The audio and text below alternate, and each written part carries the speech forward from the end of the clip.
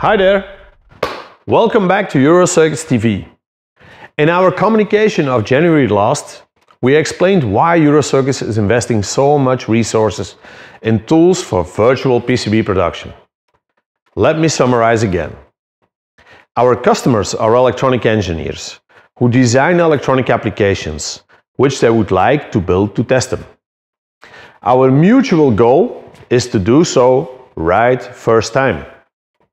Virtually simulating production allows us both to examine future results before we physically build anything, thus saving both time and money. The tools we develop to achieve these goals are PCB Visualizer for the bare board, which is a well-proven tool for many years. PCBA Visualizer or Assembly Visualizer for the populated board, which is our brand new tool. With our communication of January last, we did not only introduce PCBA Visualizer, but also launched its beta testing phase. Since then, we had many talks with designer customers and EMS customers, who both showed an increasing interest in the whole new set of design rule checks and design for manufacturability checks that visualizing the components on the bare board offers. Data processing up to 5 jobs a day during the beta testing phase has helped us to, let me summarize, build our EC database of verified components, improve our BOM analysis tool, improve our DFM tools, build an EC communicator to facilitate communication between all parties involved, and optimize our EC generator for creating outputs. Based upon our experiences so far, Wim, our head of development, has set up a tips and tricks session on how to pilot the Assembly Visualizer process. Let's now go over to Wim. Thank you, Dirk. Based on the customer feedback during the beta test phase, it is now time to go into more detail about some of the functionality of the PCBA Visualizer. In order to work with the PCBA Visualizer, you need to upload data. Next to the board data, which is already part of the original basket, you need a BOM and a CPL file. Let's show you what type of data we expect, which format is most appropriate, and how you can extract it from some of the major CAD systems. First of all, there is the BOM, also known as Bill of Materials. This is a list with a description of all parts used on the board. The purpose of this file is to uniquely identify each part so the assembler places the correct part on the board. The best way to identify a part is to supply the unique manufacturer part number, or MPN. As an alternative, a supplier part number, SPN or SKU, can be given.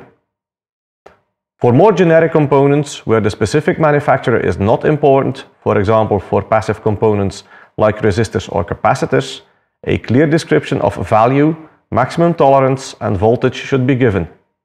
Do not forget to also specify the component type, resistor or capacitor. A BOM should contain one line per part. On that line, we need at least a list of reference designators, comma or space separated, and a manufacturer part number, a supplier part number, or a clear description. In case you manually edit the file, make sure to add MPN or SPN as much as possible. It is also important to keep the file structure clean. All info of a single part should remain on a single line. Then there is the CPL or component placement list, also known as parts list, centroid file, X-wire file, position file, or pick and place file. This file specifies the exact position of each component on the board. A component is defined by its reference designator. Next to that, we need the component position as X and Y values. If possible, centroid positions should be given instead of pin 1 positions. Finally, we have the rotation of the component. In case there are components on both sides of the board, the component side should be mentioned. In case you supply Eagle BRD files, there is no need to give the CPL. This information is automatically extracted from the BRD file. A similar implementation of KeyCAD files will follow shortly. We already specified that the above files should place all information about a single component or part on a single line. In order to easily read in the files, we also need to be capable of splitting up the data in columns.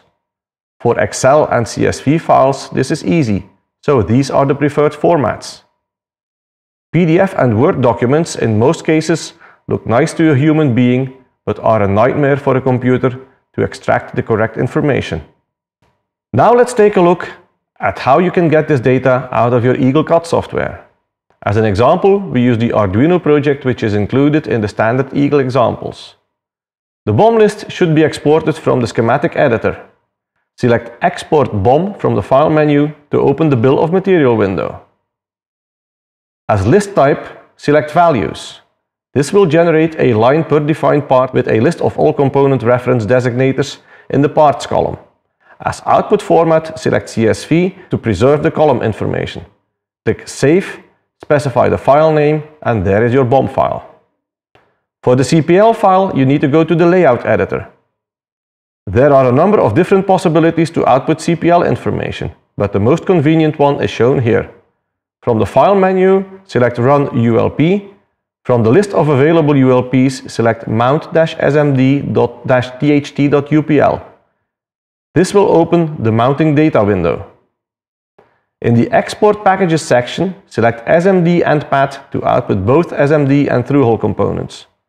Uncheck the SMD/THT in separate files checkbox. In the Center section, select Origin Center. Click OK to save the file in the folder where your project data is saved. For KiCad users, the process is similar. Open the Layout editor for your project. To generate a BOM file, select Fabrication Outputs BOM file from the File menu. Specify the file and click Save. This will generate a CSV file with all available data. To generate the CPL file, select Fabrication Outputs Footprint Position file from the File menu. Specify the output directory. As units, select millimeter.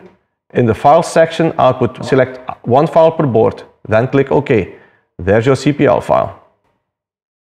The PCBA Visualizer is not only a tool to prepare assembly data you can send to the assembler. It is also very useful as a checking tool during the design of your board. By identifying the correct component in the BOM list, you can use the tool to virtually place the components on the board. This allows matching the IPC verified component footprint from our database on the board data generated by your CAD system. From the test data we have received during the beta tests of our system, we see that incorrect footprints or low quality footprints are no exception. In the CPL section of the tool, you can check the IPC verified footprint from our database of the selected component on top of the board data. In the first example, you see in red the correct footprint of the component. When this is overlaid on the board data, you can see that this component will not match on the board. If this is discovered when the boards are ready to be assembled, it is too late. The board is already manufactured, so this is at least one extra prototyping cycle with its associated costs and delays. In the second example, you see that finally the component will fit on the board, but connections will not be optimal. This board might pass the prototype testing phase, but will result in an unreliable series production. Virtual assembly can detect these issues before the boards are put to production. Finally, we want to put the spotlights on our 3D viewer for further verification of your data. Using the 3D button, you can open a pop-up where all your components are virtually placed on your board. We have tried to gather realistic 3D images of as many components as possible. When these are not available, we represent the component as a semi-transparent box which approximates the component size. That's it from my side for today. Let's see if Dirk has something to add. Welcome back. I hope you liked our progress so far and that you are motivated to actively step in the beta testing process. We invite all of you to upload your BOM and CPL files together with your bareboard data. This option will be available until we have reached our daily capacity of BOM processing. Participating in this beta phase will assure that your BOM and CPL specifics will be covered by our system once we deploy it and that your components are verified and in our database. Our engineers will analyze your BOM list and add all of the missing parts and footprints in our database. After analysis, the Assembly Visualizer will be available in your online customer accounts in running order sections. You can then view your PCB, including components and all DRC results. We are convinced that if your design is processed through our PCB Visualizer and Assembly Visualizer, thus offering a validated BOM and CPL, the access to electronic manufacturing services for your prototypes and small series will be easier. Unnecessary overheads are avoided and machine setup times are shortened, allowing EMS companies to make money with smaller orders, which will be better affordable for designer customers. Your PCBA prototypes and small series right first time is our goal. We hope you enjoyed this presentation and like to meet you again in the near future on Eurocircuits TV. Bye!